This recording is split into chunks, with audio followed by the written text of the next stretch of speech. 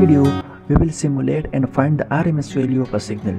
So go to the library browser, go to the SimScape library and go all the way down to sensor and measurement, and you will find the RMS block.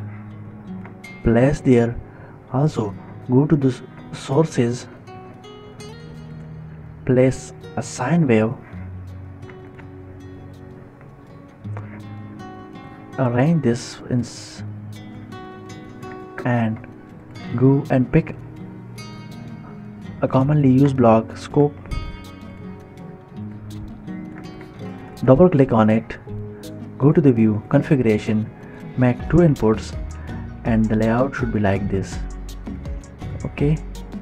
Okay, so enlarge this size.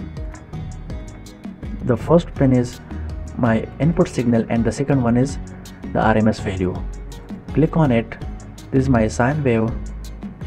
Amplitude I will make it, for example, 321 or 312. Frequency of 2 pi and 50.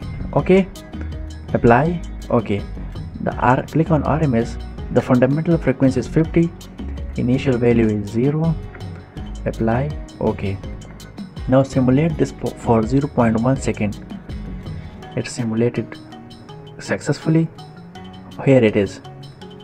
This is my sine wave or input signal having peak to peak value of 312, and this is the RMS value and it's equal to 220 volt.